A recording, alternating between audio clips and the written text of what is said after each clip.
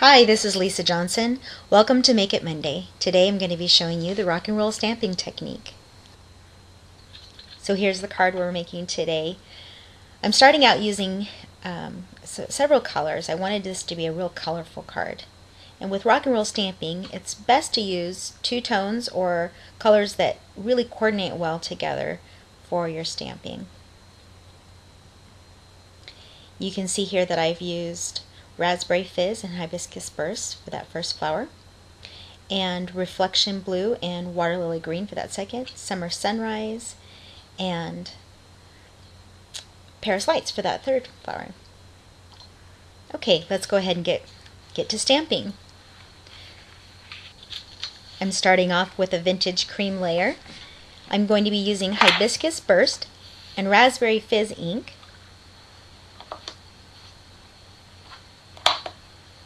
Beautiful Blooms too has a large array of blooms, but I like this particular shape for the project I'm using today. There's three flowers with this particular image. I'm using the middle one first, the middle-sized one, inking it with my Hibiscus Burst. I want to make sure I get a nice even coating in the middle there. And I don't want a lot of the Raspberry Fizz around the edge. I want to keep a lot of that brightness in the middle. Kind of makes it look like sunlight hitting my flower. So I'm going to barely roll it around the edges here. Just a touch. Real light touch too. See that? Real simple. Real easy.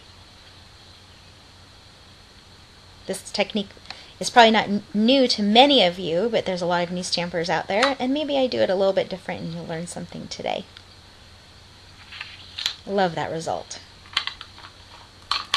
Now I'm going to use the smaller image. I'm going to ink it first with Water Lily Green and then Reflection Blue around the edges. These are available at the Paper Tray Ink store as well.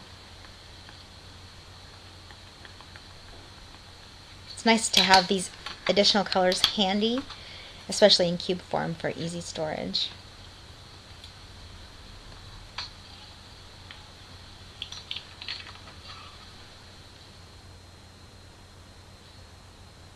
You know, I started off with a larger bloom on the top, and typically I like to put that weight down at the bottom, but I was looking at my garden and I noticed that the larger flowers tended to be taller than the littler flowers, and so I wanted to kind of shake things up a little bit on this card to make it look possibly a little bit more realistic. Now, you're probably wondering why I'm using a green with a blue on the outside. I'll explain that in just a second. I wiped off my green, but whenever you go to yellow, it always tends to want to pick up that color, so I just stamp it off a little bit, take my cube, wipe it on my paper, and it removes any little cross-contamination that I might get on my cube there pretty fast before anything can soak in. This is Paris Lights that I'm inking this little image up with, and then I'll take Summer Sunrise to roll it around. And I want this one to be a little bit more intense. So if you notice, littler flowers have a tendency to have a little bit more of that color consolidated.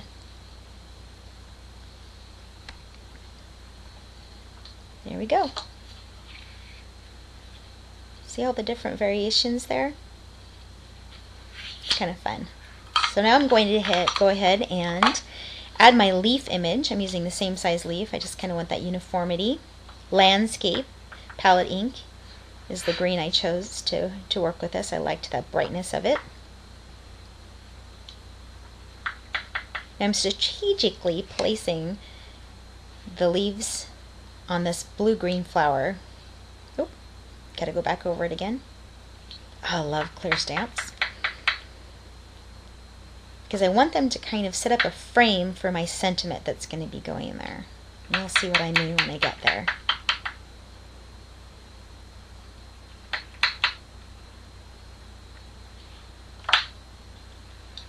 Little garden look. So I'm using dark chocolate with this Merci stamp here from the Think Big Favorites #3. I love this font. I love the swirliness of it. think it's so inviting.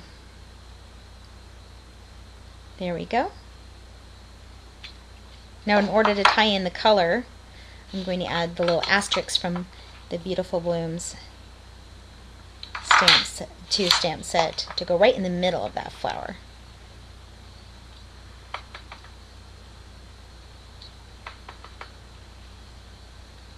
I think that really makes everything kind of come alive there.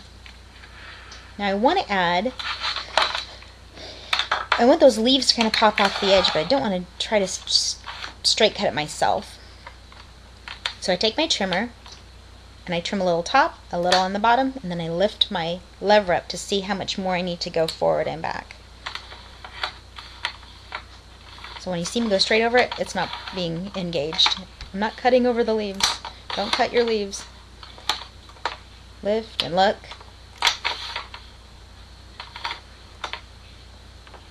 And I pull it out there, and I've got my leaves are still intact. You can see here, well, I'll trim around everything. Isn't that nifty? So even with a rotary trimmer, you can kind of get in there close if you just take that little extra time. Another thing you could do if you didn't want to go through all that is just score where you want to cut and just cut that with your scissors. I'm just not that great of a straight cutter by myself, so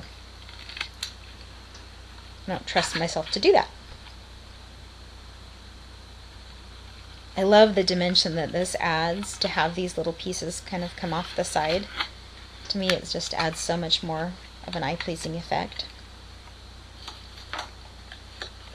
Now I'm going to add a layer behind it of Raspberry Fizz. And I've kind of pre-cut it to make the sizes compatible, except for that little extra on the side there.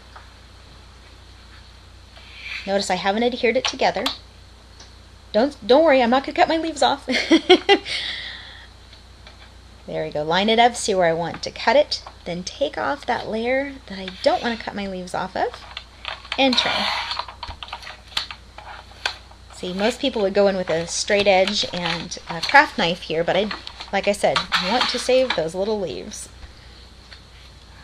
Some foam squares here to add some dimension to that layer.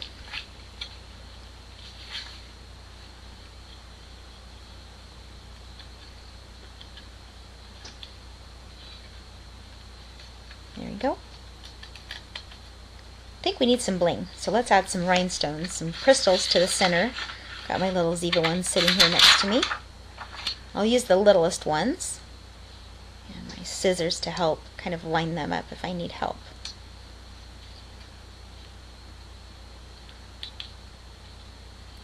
I find that adding these to the center of flowers really gives them that realistic look. So there's that decorative panel underneath those layers, Hawaiian Shores, and I'm stamping it with newsprint, Background Basic newsprint in Vintage Cream. I want that Vintage Cream to match the Vintage Cream cardstock that I used. That's why I'm using that instead of white. I'm pushing a little extra hard because I've doubled up how many stamps I have on my ginormous block here. And I've also got a foam piece underneath my paper to add a little extra foam cushion for my stamping. Okay, so my paper is longer than my card base, my cardstock that I just stamped. So I'm going to line it along the closed edge because I don't want to cut near my closed edge. Just one piece of score tape, make sure it's lined up perfect. Now I've messed up on these plenty enough times, so this is the way I don't put that extra adhesive there yet until I've cut that off. Made sure it's lined up. If for some reason I've made a mistake, I just grab my heat tool really fast and just give it a quick little heating, and it undoes the adhesive enough that you can pull it off without tearing your cardstock. And I'm going to just trim up that little excess score tape there. Gosh, I love this stuff.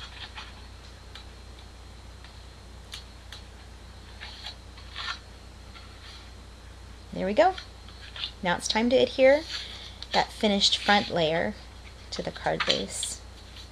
I'm going to go ahead and use my foam squares to do that as well. A lot of layering, a lot of dimension. There we go. Getting it all lined up. And like I said, don't hesitate to pull it back off and try to put it back on before you push down if you don't get it lined up all the way. Alrighty. Got a finished thank you card. This is so perfect for somebody who's really been doing something great for you. A lot of little effort's been put in. I hope you've enjoyed today's Make It Monday. Have a great rest of your day.